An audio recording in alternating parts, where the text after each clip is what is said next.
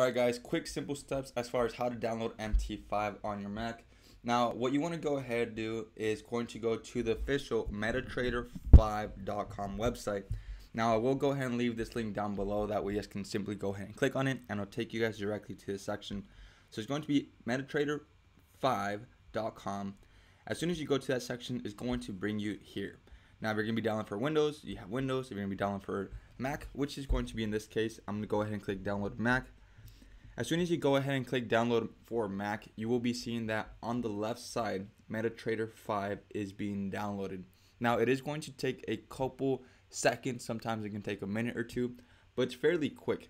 As soon as you go ahead and have MT5 downloaded on your Mac, the next step that you're going to be doing is going to be simply clicking twice on the download, so that way you can have a pop-up.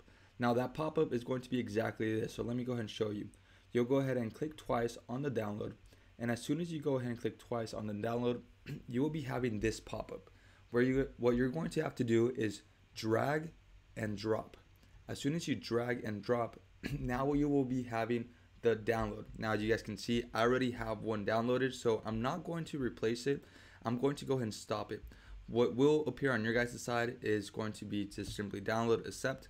Now you may have a little house section where you'll have to go ahead and allow your computer to download it. Now if that is the case, you will go ahead and go to System Preferences.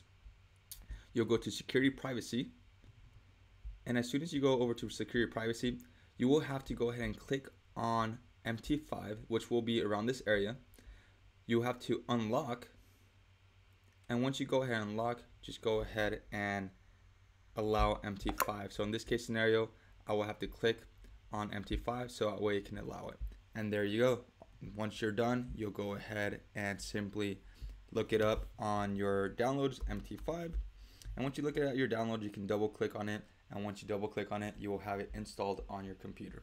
I hope this recording was very straightforward, simple, and concrete, so that way you guys can go ahead and elaborate this on your own Mac. See you guys on the next video.